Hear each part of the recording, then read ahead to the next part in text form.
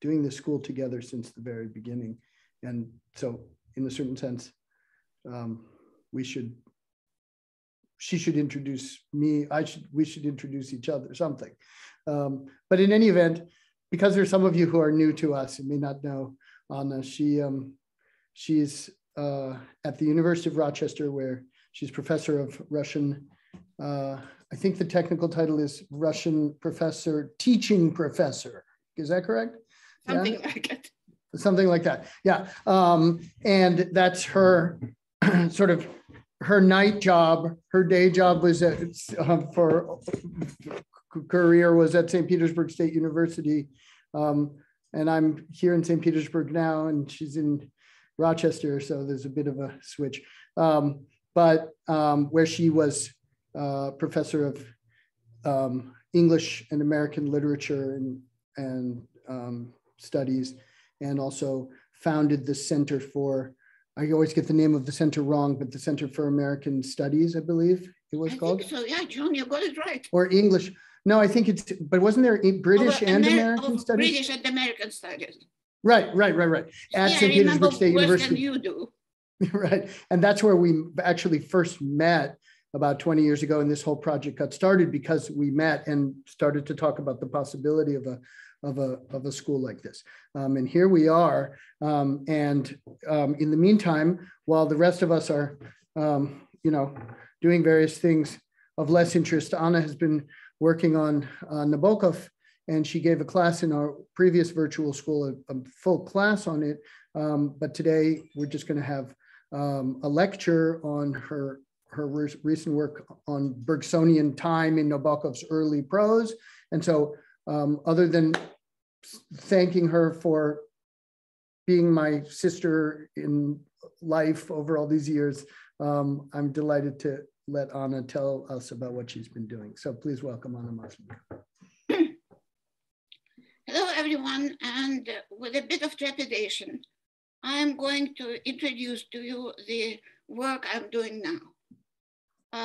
It is not exactly my field, and I sort of trespassed on foreign territory. But as I was teaching early Nabokov prose, I got interested in Henri Bergson. And this interest led me to even struggle through a couple of his books and use them in my teaching. What I found out was that most researchers who speak about Nabokov and who write about Nabokov mostly concentrate on Nabokov's later work. And the token book, the token novel for analysis of Nabokov's influence, of Bergson's influence on Nabokov, is certainly Speak Memory, which has been analyzed in great detail, but I will give only one reference to this book. As I read his early novels, and especially his three earliest ones, namely Mary, King, Queen, Knave, and the Eye, I found out that there are almost direct references to Bergson. What I wouldn't do is I would try to avoid as much as I can using the word symbol, which Nabokov absolutely hated,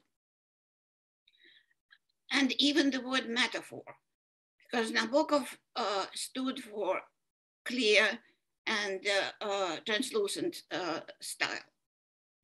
But I will start with speaking about Henri Bergson. And probably you will not fall asleep in the first 5 minutes, because I will be speaking about scandal. And scandal is something that gives food to the newspapers around the world. So in 1922, Henri Bergson, who was one of the most outstanding, most renowned philosophers in both Europe and in both France and Europe, got the post of the president of the International Commission for Intellectual Cooperation. This commission was something akin to UNESCO these days. And Henri Bergson was the best candidate for it because presidents and prime ministers would come and seek his advice in making decisions. And he was known for his diplomatic qualities and for his incredible, that's the only word I can use, his incredible erudition. He was so popular that when he agreed to give public lectures in Paris, the Parisian elite would send their servants to get hold of the seats 2 hours before, so that by the time Bergson showed up to give his lectures, they could replace their servants. That was the level of his popularity. At that time, Bergson was working on the problems of, on the issues of inner time and his famous concept of durée. These were the theories and these were the theories that he worked out in the beginning of the 20th century. And it happened that they were at odds with the most popular, with the loudest scientific theory of the time, nothing less than the theory of relativity. The author of the relativity theory, Einstein, lived in Germany. And if you look at the date, 1922, you will very easily understand that that was the time when the relations between France and England on the one hand, and Germany on the other hand, were very far from easy. And one of the ideas that Henri Bergson had was to have an open discussion and to have Einstein speak to the victors, which was a bit of a problem for Einstein, because Einstein at that time represented Germany. Both made steps towards each other, and the meeting took place. Einstein spoke about the theory of relativity and came into a serious debate with Bergson. By the end of the debate, Bergson asked what he thought to be a killer question. He asked Einstein, and what do we do with the time of the philosophers?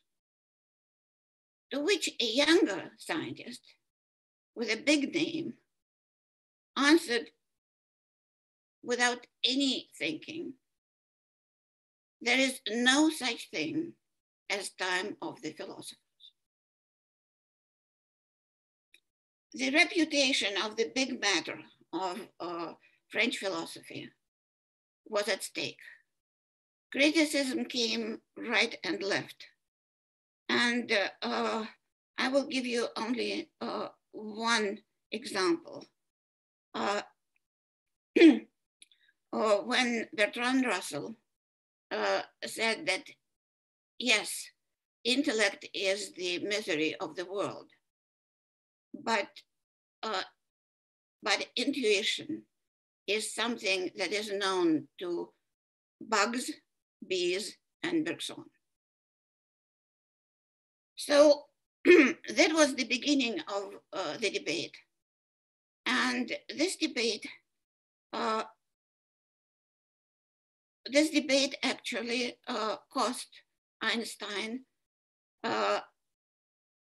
partially cost Einstein his Nobel Prize, because he got his Nobel Prize, not for relativity theory, but he got it for some further elements in his theory. So the value of the Nobel Prize was put at a lower grade. What was the cause of Bergson's criticism of Einstein on the one hand, and Einstein's rebuffing on the other hand?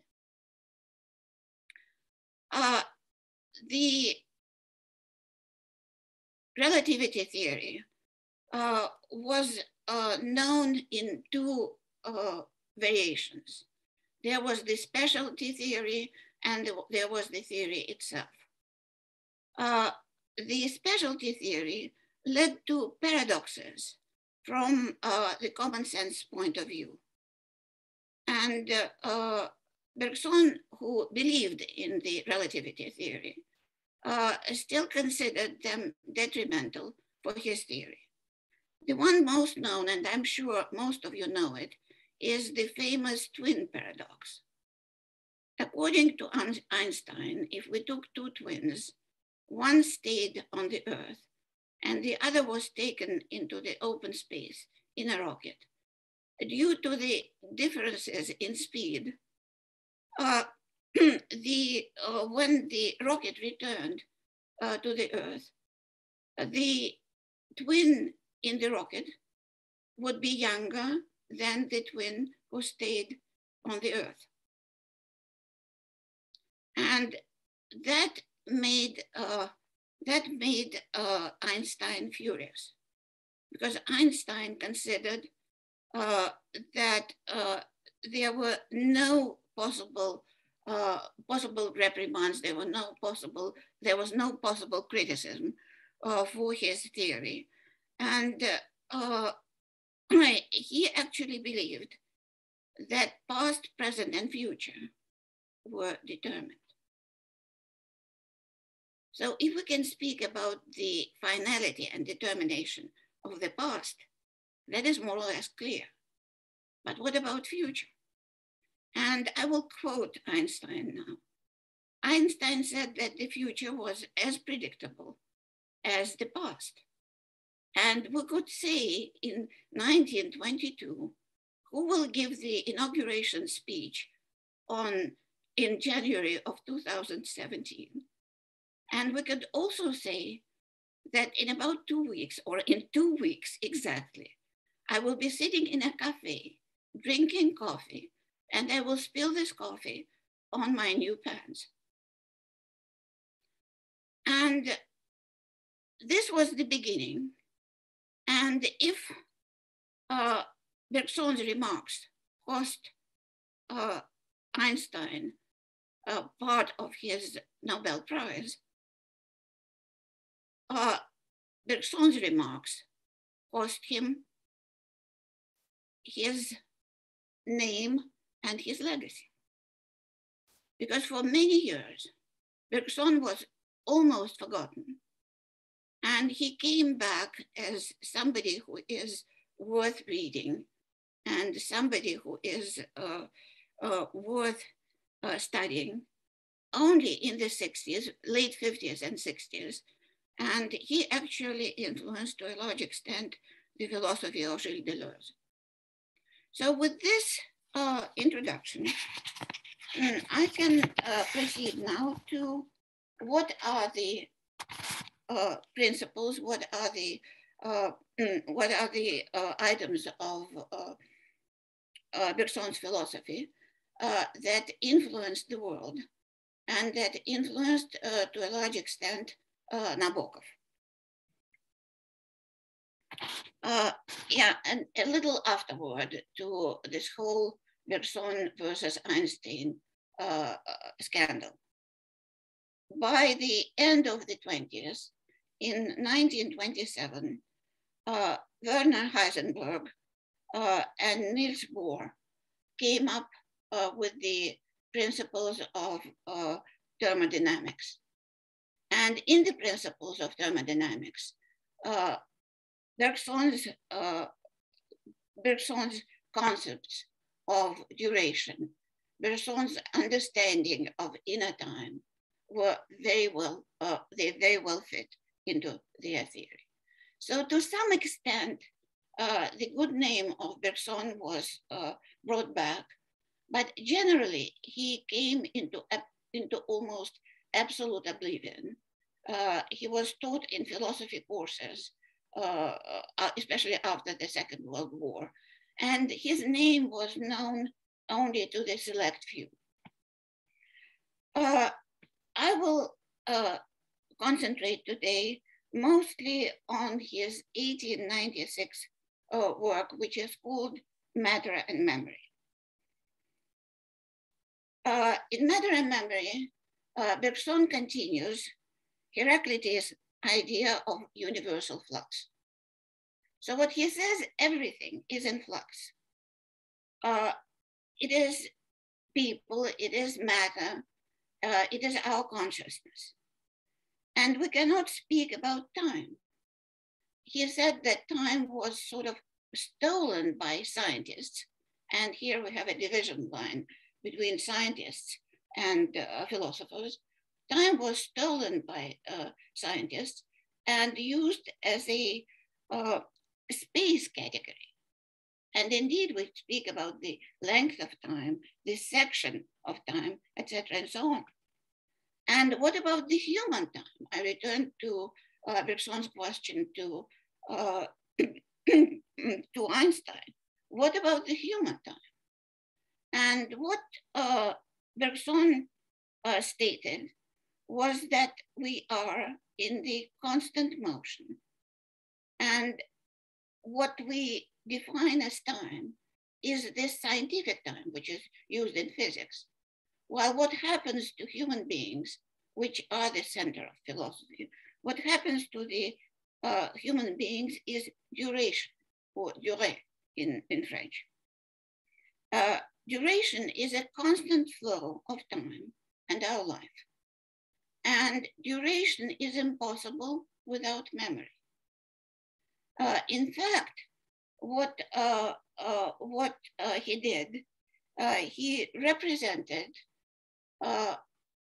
time and human consciousness as in the stage of becoming, constant becoming, and as, what should I say, as products of it or as instruments of it.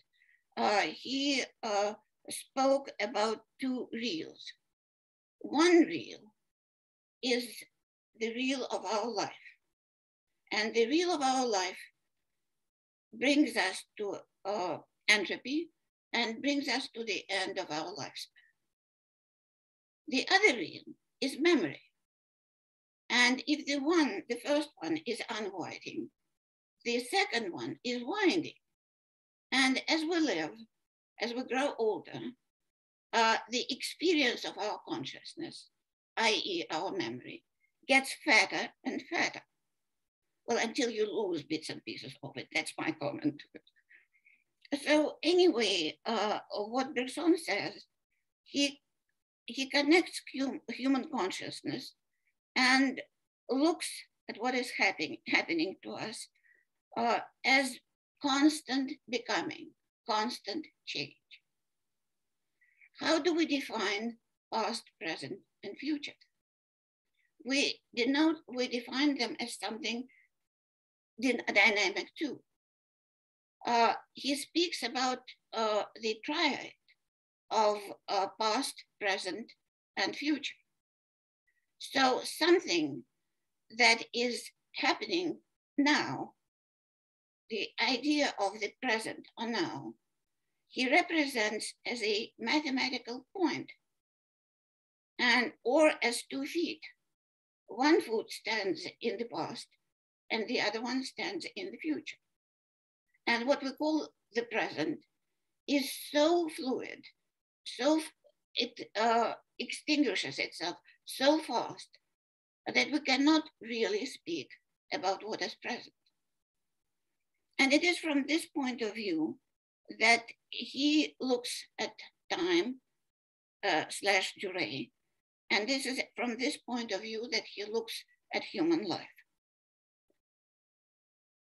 A very important detail that we should add to it is that time is completely impossible, or durée is completely impossible without memory. So time and memory, or durée and memory, are constantly intermingled. And the stronger our memory is of a fragment of reality, the stronger our memory is, the more it is mingled. And sometimes, as Bergson insists, sometimes we can mix one for the other. So we can take something that is our memory as reality. That is one thing. And another thing, another notion that he introduces is the notion of élan vital, or the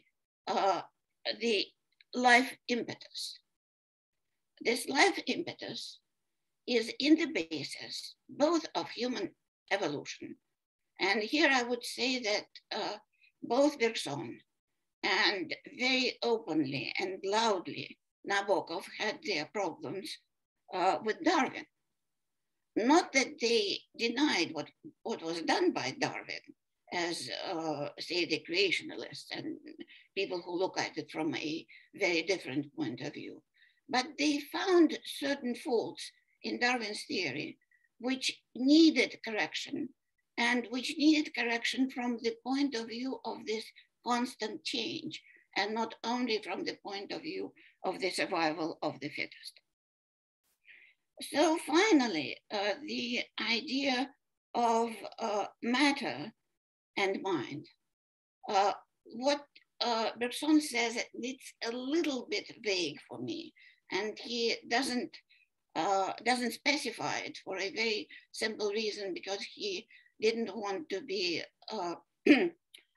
criticized for taking a religious position, which he at first didn't, but closer to the end of his life, he started believing in something rational that started it all. And again, that was completely unclear what it was. Anyway, matter in Bergson's understanding was something that was moving towards its decline, while consciousness was ever making, ever becoming, ever developing, and ever powerful. So these are certain certain initial basic notions that I wanted to introduce to continue with Nabokov. Nabokov was very much into Bergson's ideas. He was one of the authors he read most, and one of the few he agreed with. Nabokov was very well known for his capriciousness and his ad hoc denial of existence to major writers.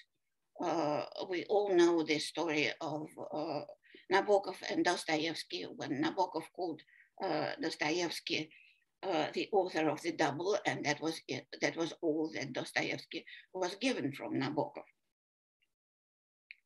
But to Bergson, he paid tribute and was treated him with great respect. What I am doing in my research, I'm trying to look at how Bergson's ideas become transparent and how they enter Nabokov's prose. I will start, and probably this will be the only novel which I will manage to speak about today. I will speak about his novel, Mary. It was his first novel in which he tells the story. I will try to be very brief. He tells the story of a young man who fought against Bolshevism in Russia, who emigrated after fighting fighting the battles, who emigrated with Wrongel's army from the Russian Crimea and found himself living in Germany, who a lot of money, but money to survive, doing all kinds of things, and sometimes very different things, from actually sending brilliantine, something for polishing your hair, to selling real brilliants or diamonds. And Nabokov plays on words in Russian between brilliants, which are diamonds, and brilliantine, which is some sort of a liquid for treating your hair. So he lives in Berlin, spends the money that he had earned in different ways, is miserable, falls into deep depression, whereby he finds himself unable to get up in the morning, to get dressed, to put an end to his useless relationship with a woman he doesn't love. And the only thing he dreams and thinks about is how to escape and how to go further south. But he continues to be nostalgic about his country. And he loses belief in the possibility of return. Now, what happens to him further on? Through an incredible case of running in, without knowing it, into present husband of Mary, who is waiting for Mary to come back in 6 days to come and join him in Germany.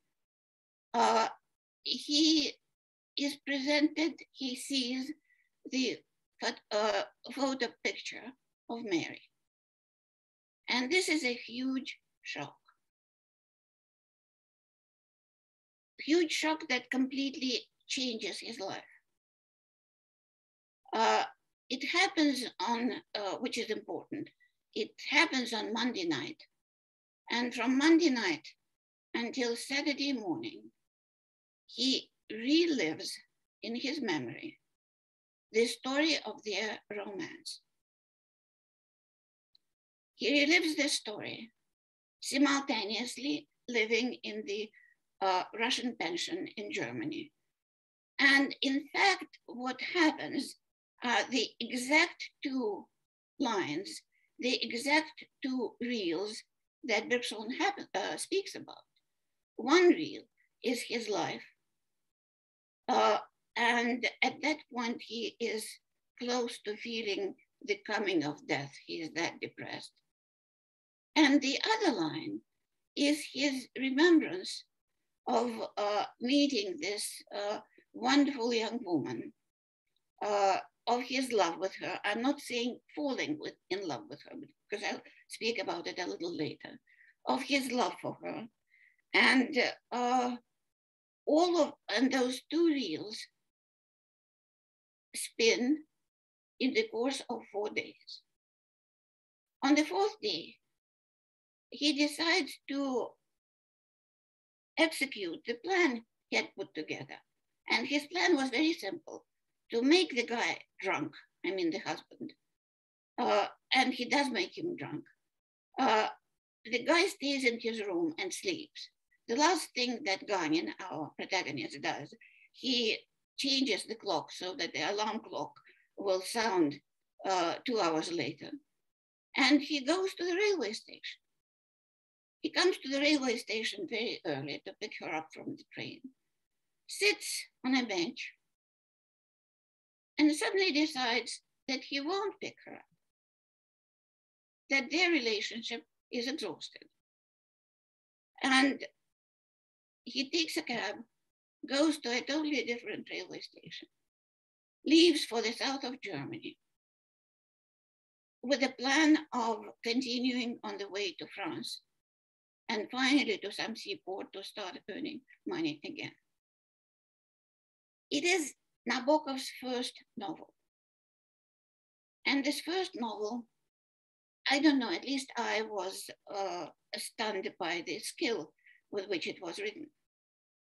The one thing where I will deviate a little bit from the topic of time, the one thing that is stunning, that Mary, real Mary, never appears in the novel. The only Mary that we know in the novel is the Mary of the memory. While the real one, he waits for the train to come and only to arrive, and only then he takes a cab and goes in the other direction. So here is the story, and the plot is as primitive as most of Pushkin's plots. But as for the timelines, they are really complicated and quite interesting. The first one is the theme that is developed, the theme of the Russian emigres. Now, the Russian emigres live in a pension, which is situated right next to the railway tracks. And every time a train comes, Ganin, the protagonist, has the impression that those trains come straight through the building.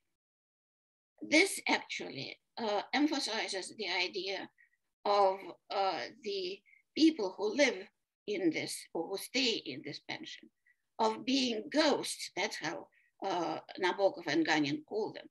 Ghosts or shadows, somebody who doesn't exist anymore, somebody who has been swept into the past with actually no hope of ever succeeding in anything. The only two people who succeed are a pair of gay dancers who actually get a contract in Germany. A poet, probably a known poet in Russia before he emigrated, a symbolist, is shown to be dying with serious heart problems and with dignity, but still his time is past. The Russian woman who married a German commerçant will soon die too. And the younger woman, young Russian typist, is turning 26, and she understands that she will never succeed. She will never get married. So it is a dismal enough Russian picture of reality. I mean, you cannot go any further. And when Ganin leaves, he leaves the poet dying in his room. How does Nabokov work with time? One of the interesting things is that he marks the difference between time and space. I'm sure all of us know from high school that Einstein always spoke about time-space. Now, what do we find in the pension? Each of the pensioners, except for the two gay dancers who live together, has a room. The rooms have numbers, but where do the numbers come from? The numbers come from the last year's calendar, in which the landlady of the pension cut out 6 days in April. So one April 1st, April 2nd to April 6th, right? So the numbers of the room are random. But what is interesting, the seating at the table in the dining room repeat the numbers of the rooms. Still, time and space are separate. And again, to emphasize the ghost-like nature of the residents of the pension, Nabokov gives them the leaves from the last year's calendar. What do we find in literary criticism? For the most part, researchers happily analyze it and happily define it as the landlady's frugality. She is so frugal that she divided all the furniture that she had, that she inherited from her husband, and to different rooms. And I cannot but say it, it's really touching when we speak about the two armchairs which are separated and which from each other. That's on the one hand. And on the other hand, we also find the dining room. And in the dining room above the table, there is a copy of the Last Supper. So whatever detail, and Nabokov is a great lover of details, whatever detail you take, Nabokov will show you that these people are the people of the past. The interesting thing in the interrelationship between time and space, we'll find in yet another heart-wrenching episode. Thinking about his life, Ganyan, the protagonist, remembers that he did all kinds of jobs, right? We remember from brilliantine to brilliance. He was also an extra in the shooting of the movies. And he goes to the movie theater, sits in this movie theater, and suddenly recognizes himself as an extra in the movie. And his thought is extremely indicative of a Bergsonian thought. He thinks about how this moment in time, when the movie was shot, how this moment of time was multiplied and sent as copies of the movie to different cities and towns.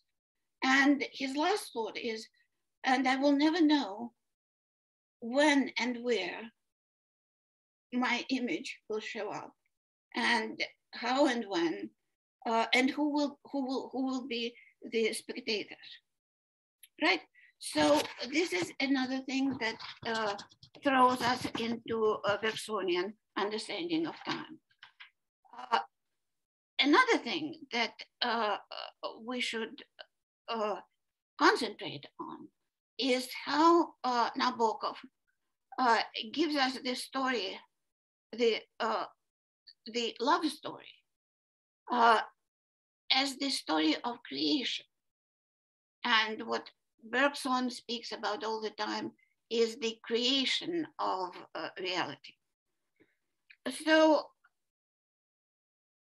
the whole book starts with a dark scene, and this will be probably the last thing I'll be speaking about. He speaks about the scene in the lift or elevator when the husband, the present husband of Mary, and Ganyan, her first lover, the two of them are stuck in an elevator and the light goes off. So the two of them are in complete darkness. What is the usual analysis we find in literature? What we find is that this is a way to emphasize the conflict. This is the way of showing the protagonist and the antagonist in one small space. And actually this is bringing up the conflict. But on the surface, explicitly, there is no conflict. A, they don't know, either of them doesn't know who they are in relation to Mary. And B, even when it becomes known, at least known to Ganyan, he never shows it. So it can be and should be interpreted in a very different way. And this is a Bergsonian / Nabokovian way. If we look, and I promise there will be one quote from Nabokov's Speak Memory. Nabokov defines life in the following way. Our life is just a crevice of light in between two dark voids, right? before birth and after death. So our life is but a crevice of light. And he compares it to the door that is a crack open, the door from his nursery when he is a little boy and is very afraid of this darkness. So what Alexander Dalinin, one of the best researchers of Nabokov, says, and here I completely agree with him, is that what Nabokov does, he shows us this darkness before the creation of the image of Mary. He shows us the darkness before the image shows up. And to emphasize it, on the night, on the next day, on Monday, so they meet in this elevator on Sunday. The next day, on Monday, it happens so that during the night, they find themselves, I will omit the details, they find themselves in the husband's room. And the husband shows him the picture of his wife. Ganin silently, without saying anything, leaves the room. He goes out for a walk. He is so overwhelmed by what had happened. He goes out onto the street. And suddenly, in the complete darkness, he sees fireworks. And these fireworks are not real fireworks. This is an example of vulgar advertisement. But this vulgar advertisement prints the letters. Can this be possible? And there are sparkles coming all around. And certainly this question, can this be possible, is addressed to Ganin. And I'm sorry, John, shall I stop here?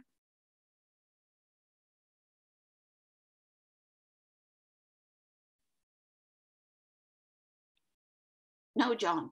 Okay, I will probably then say one last thing and then, are there a lot of questions, Vinny? Hi, John. Are there a lot of questions? Can I speak for another 5 minutes? Of course. Yes, absolutely. Good. Okay, so the image of those letters, can this be possible, completely change Ganin. The next morning, he is a new man with a lot of energy and ready for action. And this is another of Bergson's concepts. That is the concept of élan vital, the impetus of life. He immediately goes and breaks up with the woman he doesn't like, doesn't love anymore. And he goes into a park, sits down on a bench, and suddenly some sort of a gray little something stretches itself at his feet. And this gray little something is his memory. And Ganin says to it, now speak, now you can speak. Now there is no woman he didn't love. Now he is ready for a romance with his beloved, with his first love. And during these 4 days, he listens to his memory. He recreates the image of his beloved, and he carefully prepares the setting in which he can put her. He recreates the story of their love during the first summer, of their almost falling apart, because there is not a sign of real sexual relationship during the winter when they wander from one museum to another or kiss each other in the terrible cold. And then the next summer, she is in one place, he is in a different place, and they see each other only once, and nothing happens. So the romance story is almost ended. but it won't be Nabokov. Nabokov gives it a little twist. They meet yet again a little bit later on the train, and she treats him to wonderful chocolate. And at that moment, he thinks, certainly not within the context of the chocolate, but at that moment, he thinks that he is in love with her, was in love with her, and will be in love with her all his life.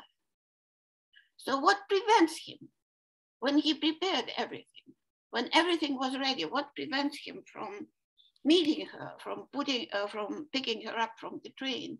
And what prevents him is exactly the idea that when memory is exhausted, together with the ghosts of the pension, and here I'm almost quoting, together with the ghosts of the pension, the dying poet, the spinster, a young woman, Mary is residing there. She is a memory. And what kind of Mary will it be who arrives on this train? He doesn't know. And he is a different man. So the story is exhausted.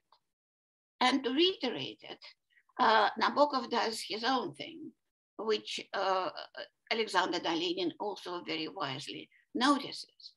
There is a building built by the station, and as Ganin sits there, he watches the building being completed, and he sees the workers passing to each other the tiles for the roof. And this procedure has a calming effect on him. But at the same time, it hints to us, the readers, if we are very smart, because it didn't hint it to me when I first read the novel, that the novel is coming to its end. It is the roof that is being laid. And there is no sense in trying to bring memory and to step once again into one and the same river. Thank you.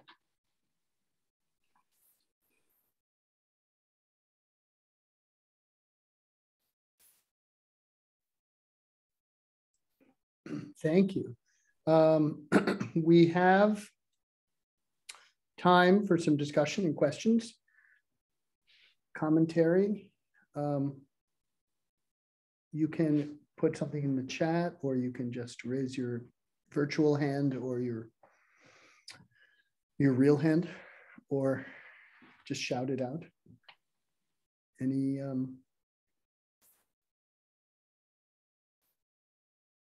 give people a couple minutes.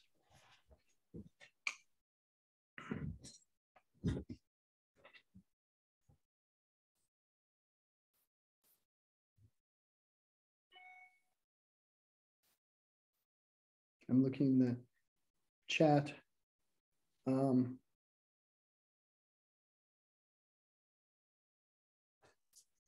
couple of people made comments. Does anybody have a hand?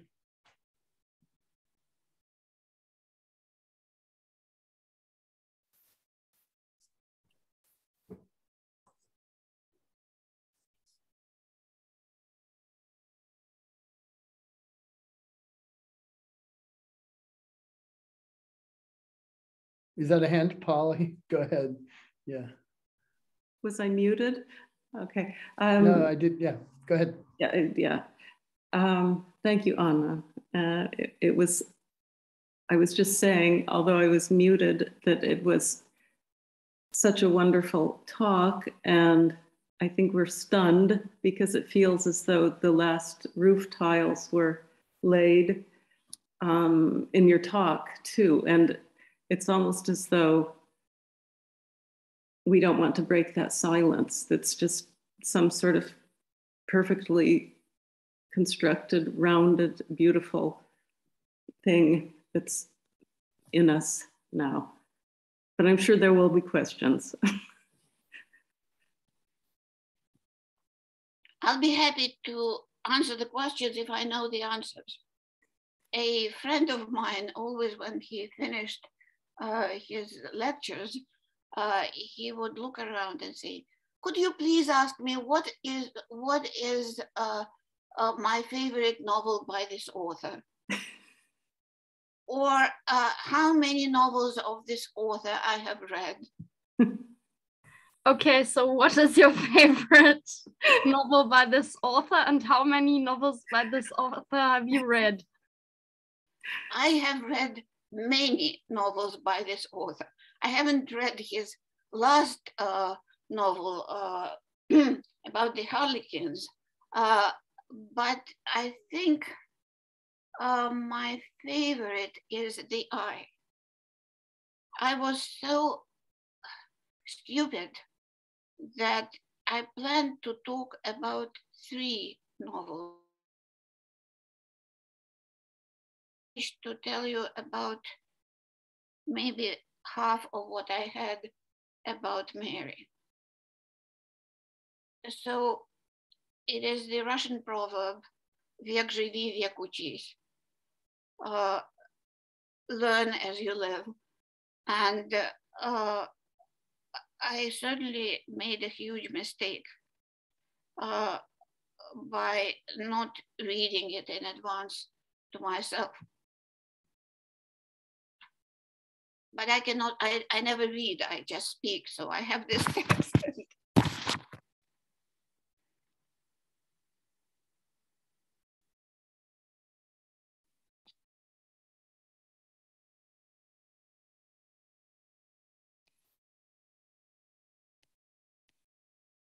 May I ask something then? Sure.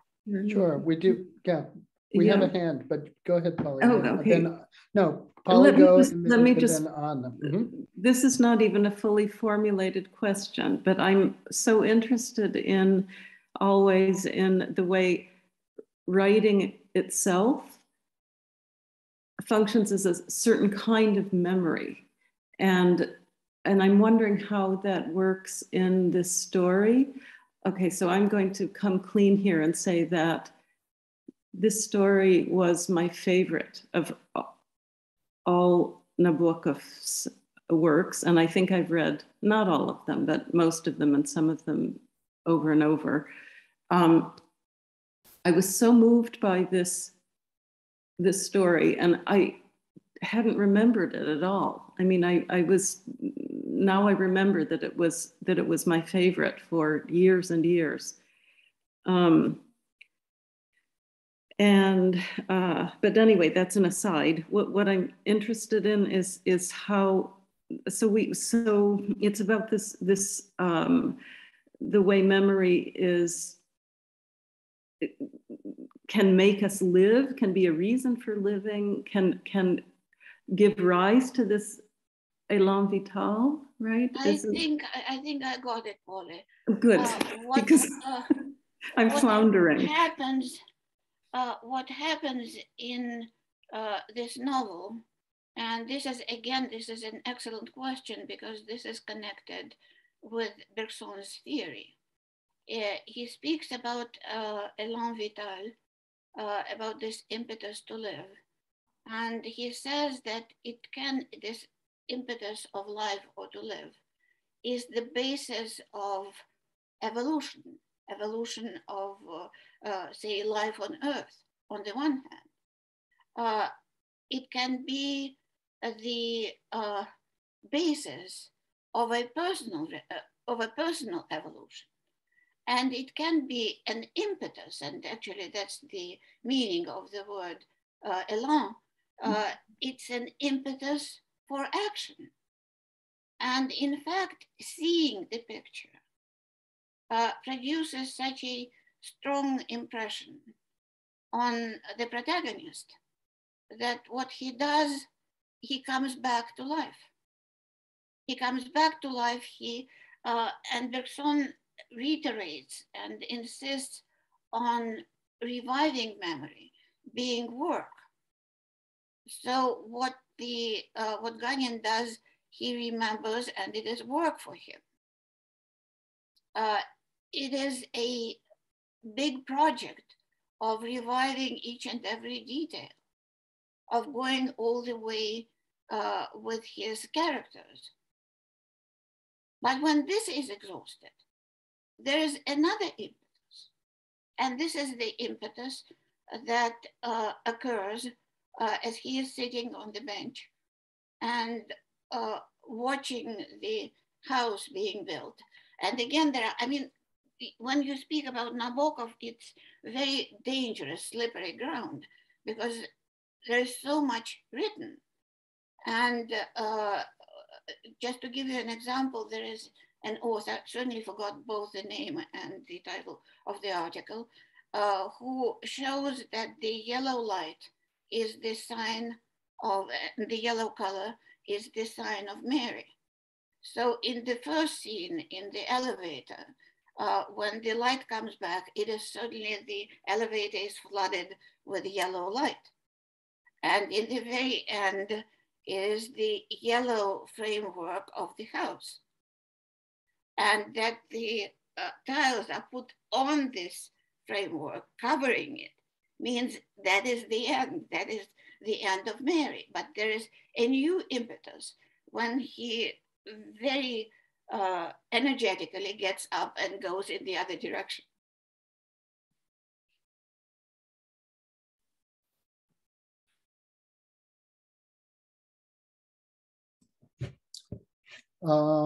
Thank you. We have another hand, Anna. Well, yeah, thank you. Firstly, thank you for a wonderful lecture. I suppose all the colleagues will agree with this, but my question is a bit trivial. I'm sorry for that, but in what other works by Nabokov can we notice or analyze such topics as time, space, and some of their interrelations? Well, probably we will think, and I will think it myself, but another question is about some theoretical pieces of work which are available on the internet or in some, I don't know, libraries, which we can read on that. I will probably start with the first question, and the answer will be very brief. In each and every novel by Nabokov, there is an issue of space and time. And in such novels as Ada, he tries to completely get rid of the time aspect and to write something timeless. And this happens, the showing of time is I would say, prerequisite feature of Nabokov's novels in general. To answer your second question is next to impossible, because I don't know whether it's the third or the fourth place Nabokov takes after the Bible, Shakespeare, and Chomsky. But he is somewhere there high up in the hierarchy. So if you are interested in anything specific, do write to me and I can send you what I have. I've known a couple of people who stopped their career and stopped working on their dissertations because they found out that there is nothing to say. And I'm not sure that somebody who is curious, somebody like you, will not look thoroughly in the internet libraries and in the published books libraries and find something that will be published exactly on this topic. Yeah, thank you so much. Yeah, I said that the question is a bit trivial. Thank you.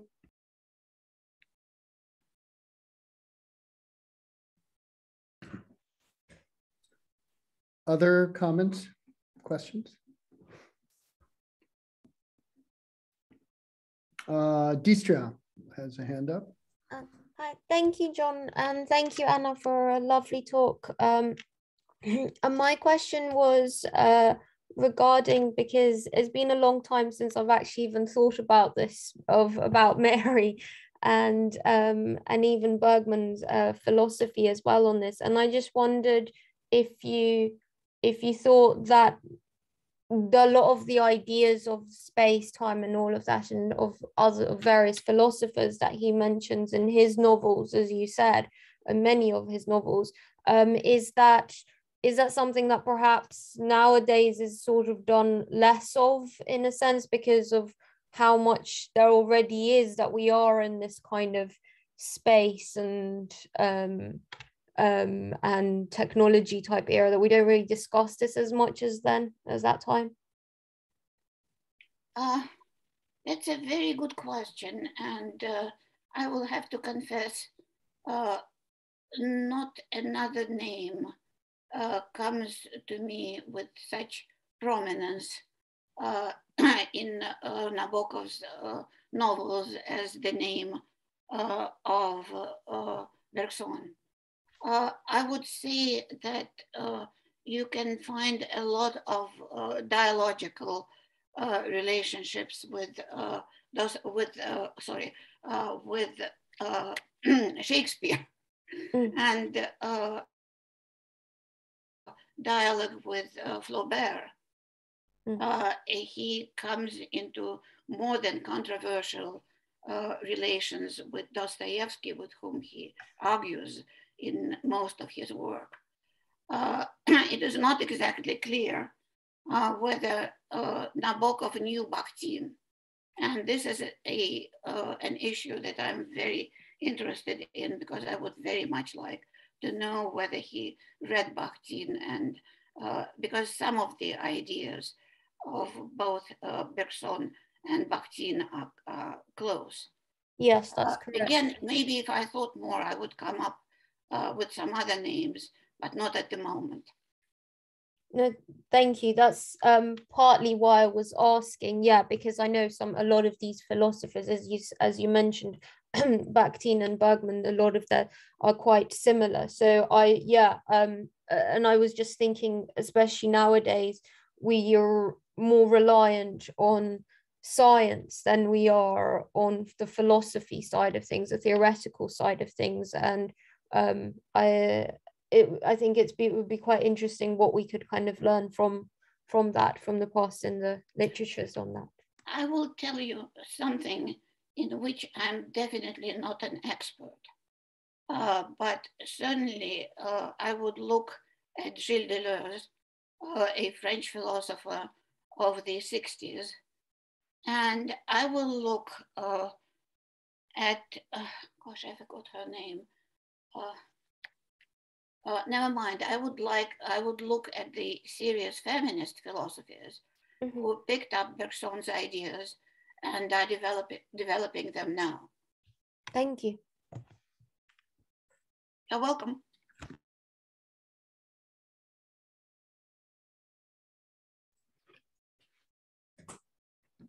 Other comments or questions?